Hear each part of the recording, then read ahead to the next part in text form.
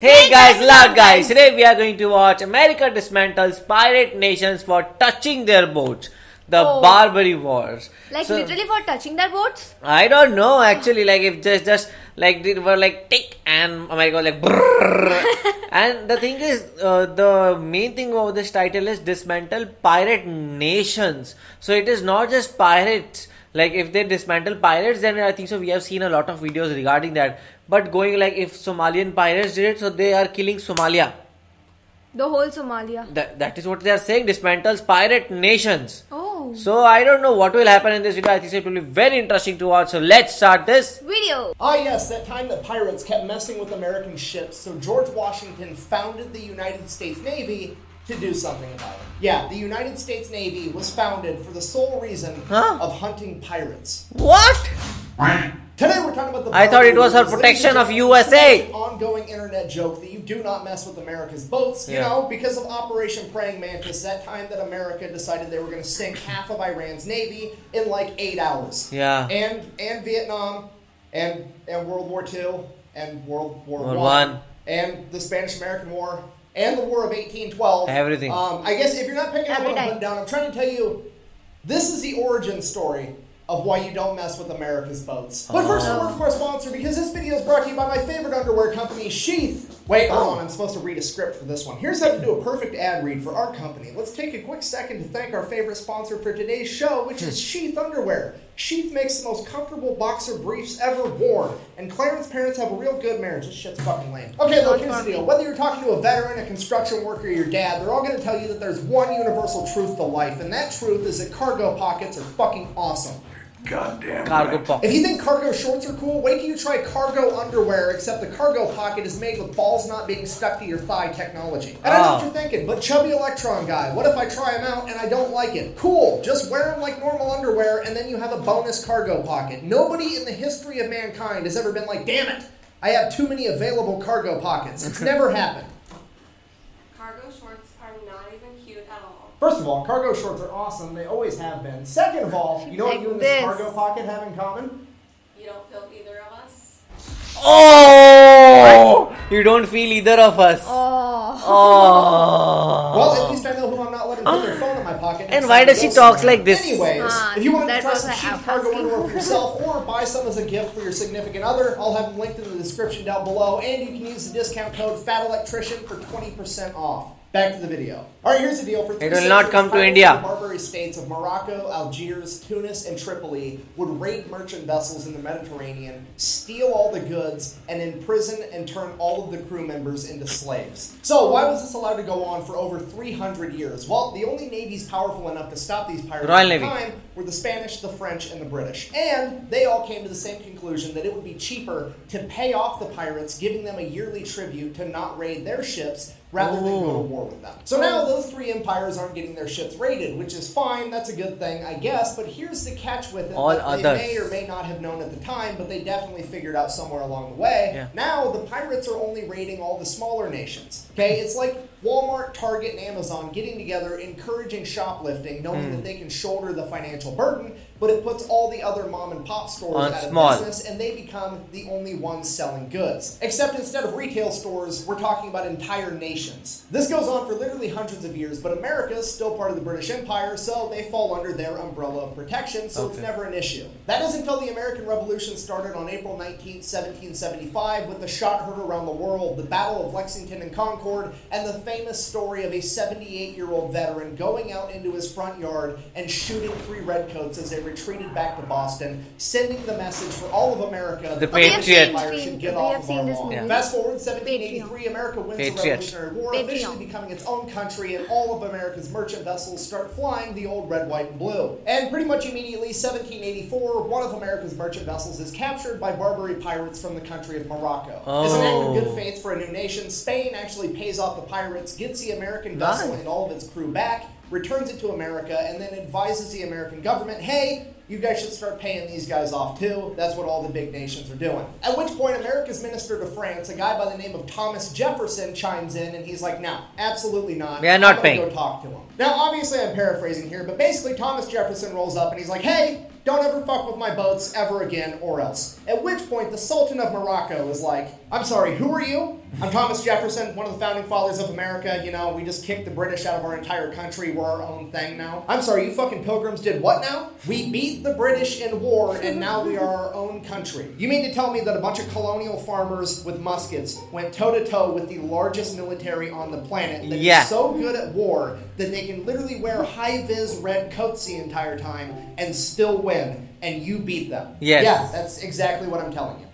I mean, yeah, I could probably just leave your boats alone from now on. That historically seems like it's going to be a really good idea. And that is the story of how Morocco came to be the first country to recognize America as its own sovereign nation by signing the Moroccan-American Treaty of Peace and Friendship, just by talking, which is the first and longest-lasting peace treaty in American history. At which point Thomas Jefferson is like, wow, that actually worked out perfect. I'm going to go to the other 3 Barbary states and tell them the same thing now. But of course, there's going to be a catch with that. You see, there's 4 Barbary states, but Morocco's the only one that's actually truly independent, and the other 3 are just subservient branches of the Ottoman Empire. So Thomas Jefferson and John Adams go to talk to the ambassador of Tripoli, and they're like, hey, can all the Ottoman Barbary states leave our boats alone? At which point the ambassador informs them, absolutely not. You see, we're part of the Ottoman Empire. We don't need to listen to you. We're not scared of you guys. And it is our official stance that, and I quote, it was written in the Quran that all nations which had not acknowledged the Prophet were sinners, who it was the right and duty of the faithful to plunder and enslave. You know, unless they give us money, of course. Everything's got a price, apparently. So Thomas Jefferson is like, well, okay, we're going to war then. And that's when John Adams is like, whoa, whoa, whoa, calm down. Let's just pay the tribute so that our ships can be fine. We already disbanded the Continental Navy after winning the Revolutionary War. We don't have a navy to fight these guys. We just have to give them the money. So that's what happened. For the next 8 to 10 years, America would pay tribute every year to these 3 remaining Barbary states. And every year they wanted more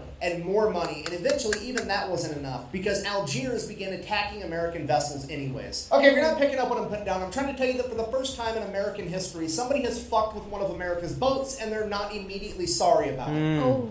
Yet. The president at the time, George Washington, goes to Congress and pretty much tells them what's going to happen because at this point in time, George Washington is basically the king of America. Nobody actually knows if he's going to step down from presidency or not. So he's like, hey, guess what? You guys are going to pass the Naval Act of 1794, establishing the United States Navy. And at the very top of that document, it very clearly he was tired of this. That the purpose we are building the United States Navy is so that we can combat Algerine corsairs, which is just a fancy word for state-funded pirates. Yes, I'm telling you that the founding document of the most powerful navy the world has ever seen at the top was to save from pirates. The sole reason for their creation is to hunt down and destroy pirates that had the audacity to fuck with one of America's ships. We've officially entered the find out portion of the story. America immediately commissions the building of 6 enormous frigates covered in guns to go fight these pirates. Fast forward to when the frigates are done, it takes a couple years. It is now 1798, and George Washington has decided to step down from power,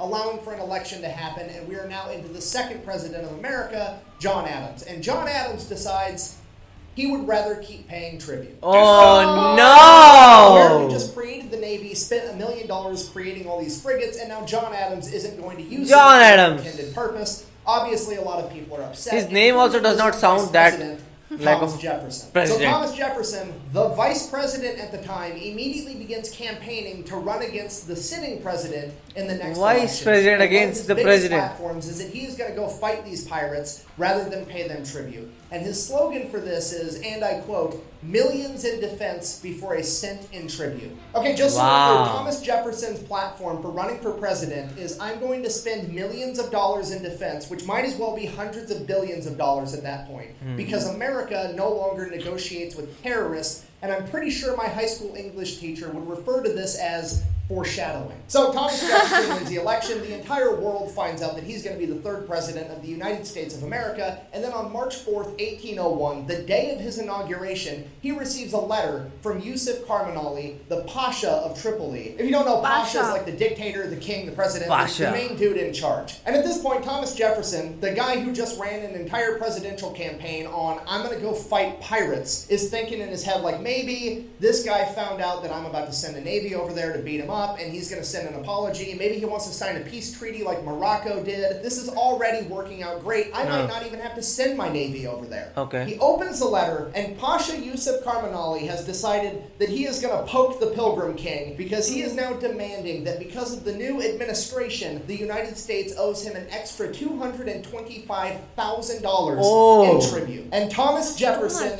is pissed. Now this is too much. Originally, This Thomas is Jefferson too much. was going to have to go to Congress, get permission to activate the Navy, to send them over there to fight these pirates, but not now. He's so mad we're activating the Rainbow Shortcut to ass-whooping land, and Pasha Yusuf is going to have some consequences immediately because he's sending the Navy today. But like I said, it takes a literal act of Congress to send the U.S. Navy over there on a military mission, so Thomas Jefferson is like, that's fine, we just won't send them on a military mission. Fill up one of our frigates with a bunch of gifts and peace offerings for Pasha Yusuf, and then give it a nice healthy escort of other frigates to defend it, and send them on their merry way to deliver the gifts. Right after he gives the commander of the United States Navy the standing order that he is also to defend any American citizen or ship from any potential aggression. Not aggression, potential aggression. Potential. He thinks that somebody else might be thinking about doing something aggressive. Take them out, take them down, do your Independence Day. stuff. So the Navy set I don't sail. They're remember the gone. names. They're en route. Thomas Jefferson's sitting in his office, and he comes to the realization, man, I'm pretty sure these pirates are going to attack him. But if they don't, they're actually going to end up giving Pasha What's-His-Nuts a bunch of these gifts. And I can't have it. So he whips out the old quill and parchment. He writes a letter back and sends that off. And that letter basically reads, hey, America's done giving you tribute for the rest of forever. F off. And obviously the letter makes it there first, at which point Pasha goes to the American consulate building and chops down the flagpole with the American flag on it, which in that part of the world is how you declare war. So the U.S. Navy shows up off So the you're coast like, of the Barbary "Come, States. The let's pirates fight." attack them because they've already declared war. The U.S. Navy defends They thought themselves. America is Word nothing. gets back to America. Congress then is like, oh, hey, we're at war. We're going to go ahead and give Thomas Jefferson permission to use the United States Marine Corps at his discretion. And this is why, to this day, the United States Marine Corps is the only branch of the U.S. military that can be sent and deployed anywhere in the world without congressional approval. So for the next 2 years, the U.S. Navy and the Marine Corps set up a naval blockade and just go on a pirate hunting extravaganza until October of 1803, when the USS Philadelphia would get hung up on an uncharted reef right off the coast of Tripoli. The pirates seize this opportunity, they attack the USS Philadelphia, board it, take the crew hostage, and then over the next couple months they were able to repair it enough to get it back into the harbor at Tripoli, where they then anchored it in place and used it as fixed artillery because it had way more guns than any other vessel they had. Cue our first main character, Stephen Decatur, the commander of the USS Enterprise, America's unofficial flagship. He decides that he's going to don his plot armor, take the USS Enterprise out, and acquire himself a pirate ship, which he does. He then takes that pirate ship and the USS Enterprise and sails both of them to Sicily, where he hires 5 Sicilian mercenaries that know how to speak Arabic. They then sail back to Tripoli, where Decatur and 80 Marines are going to go below deck of this pirate ship, which has now been christened the USS Intrepid, as the 5 mercenaries are going to sail directly into the heart of the harbor, pretending to be Barbary pirates. They then go directly to the USS Philadelphia. 80 Marines and Stephen Decatur run out, kill the entire crew of pirates, and reclaim it. Unfortunately, the USS Philadelphia is too damaged to actually be used as a ship ever again, at which point Stephen Decatur decides, fine, we're just going to burn the entire thing to the ground, because if we can't Burn it? nobody can. But Deprive why? the enemy of nice It is things. not I'm usable pretty sure enough. Sun Tzu said that. So that's exactly what they do. They light the USS Philadelphia on fire, they're positive it can't be put out, and then they bounce. Not a single American is injured, and Stephen Decatur is hailed a hero because he has now led what is, in my opinion, America's first special operations mission. Yeah. So now that that's taken care of, the problem at hand is that the crew of the USS Philadelphia is still being held hostage by the Barbary pirates, and they want a ton of money in exchange for them back. However, America no longer negotiates with terrorists, and that's not an option.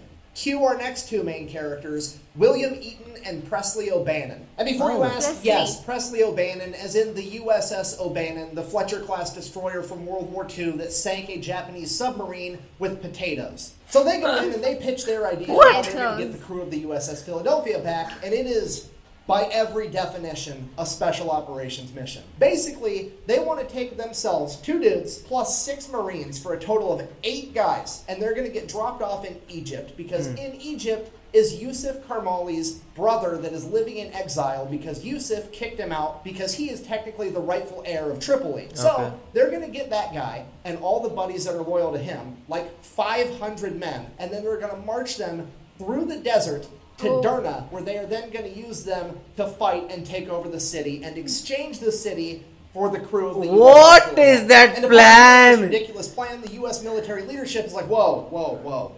You want to take a small contingency of men, be dropped off in a foreign country, meet up with a rebel make leader them who your has a part. bunch of men, and then convince him Take over the that you're city. gonna help him overthrow a current dictator, and then he can be the new dictator.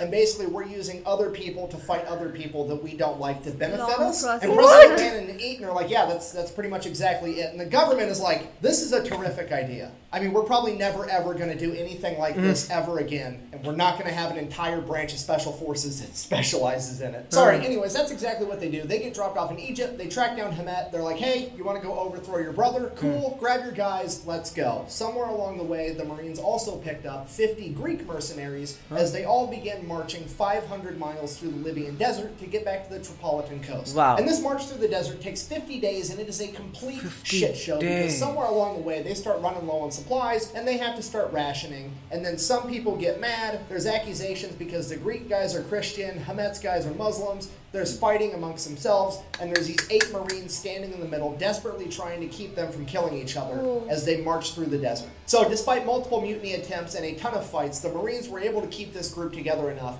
to make it through the Libyan desert till they arrived at the coastal city. They had a lot of Once they patience. get there, they meet up with the USS Argus that gives them a bunch of supplies so they can start eating food again, and they give enough money to pay off the Greek mercenaries. Then Eaton decides that he's going to send a letter over to the governor of Derna right next door, because remember, we can't attack unless they're potentially aggressive. Okay, so he sends a Potentially. letter and it's Potentially basically like, aggressive. hey, I'm going to march my army through the middle of your town to go kill your boss on my way to Tripoli. Can I have some safe passage and maybe some food? The governor of Derna sends a letter back that says, my head or yours, which sounds Potentially aggressive. Yes. so they Kill begin making the them. plan for the Kill. ground attack. Hamet and his men are going to take the governor's palace, and the Marines and the Greek mercenaries are going to take out the harbor fortress. But to do that, they're going to need a cannon from the USS Argus, so they're going to meet up with it, go get this cannon, and prepare for their attack. Cut back to Stephen Decatur. While all this has been happening, there's still been a naval battle in the Mediterranean the entire time,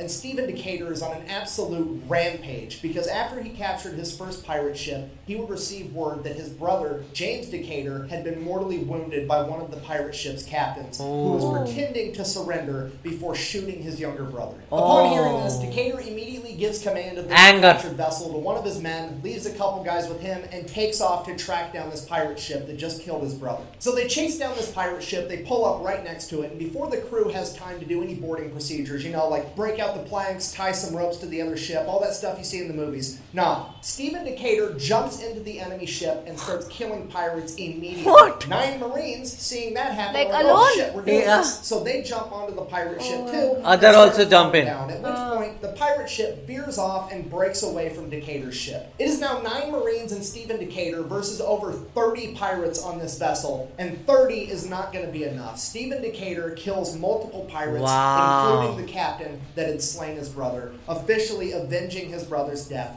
capturing that vessel as well. But he is still absolutely furious that his brother died, and he continues to go on a rampage, capturing another pirate ship and destroying 3 more over the coming weeks. He's Cut taking back to all the battleground. ships. Eaton and O'Bannon have been getting their battle plan ready this entire time. They just had their men go get a cannon off the USS Argus because they really need this cannon if they're going to be able to pull off this mission. So they're ready to attack. The U.S. Navy gets into formation, and they are going to bombard the entire city of Derna while they launch this attack. Despite that, there's over 2,000 men loyal to Pasha Yusuf that are going to defend it, and they are heavily outnumbered. So Navy starts bombarding the shore. Hamet and his men take off to go attack the governor's palace, and Eaton, O'Bannon, the Marines, and the Greek mercenaries begin launching their attack on the harbor fortress. They open up with the initial cannon fire, which is going to be vital to be able to break through the enemy lines and establish their foothold. They fire the cannon.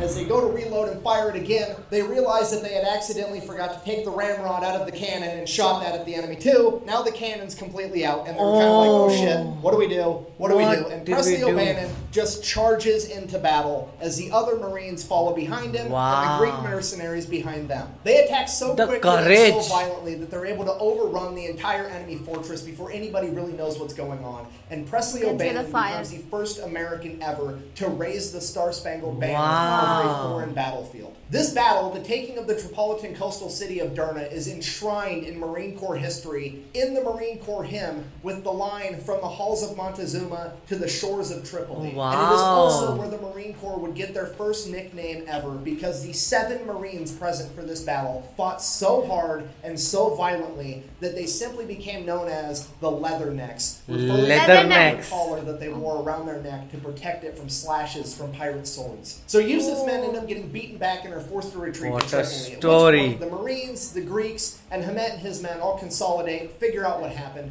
Hamet and his men were able to take over the governor's palace, and after the taking of the city of Derna, Hamet awards his very own sword to Presley O'Bannon as a gift for how valiantly he fought in battle. And this is the Mameluke sword, the same sword that is on the Marine Corps uniform today. So now Yusuf consolidates his military, sends an enormous army back to Derna to try to take it back over, and they're kind of just sitting on the outskirts of the city, waiting for the right moment to attack. Eaton and O'Bannon are writing correspondence to the U.S. military in the chain of command like, "Hey, we took this entire city with like 8 Marines, give us some reinforcements, we're going to go take Tripoli next, and then we'll just overthrow this entire country." This goes on for over a month, and they defend the city multiple times from attacks from Yusuf's men, and eventually Eaton receives a letter informing him that he is to stand down and just leave, because American diplomat Tobias Locke has struck up a deal with Yusuf Karmanali. And apparently he struck up this deal with absolutely nobody's permission, because the deal is America is going to pay Yusuf Karmanali, the pirate king, $60,000, and in exchange we are going to receive the USS Philadelphia back, as well as a peace treaty that they are going to leave American ships alone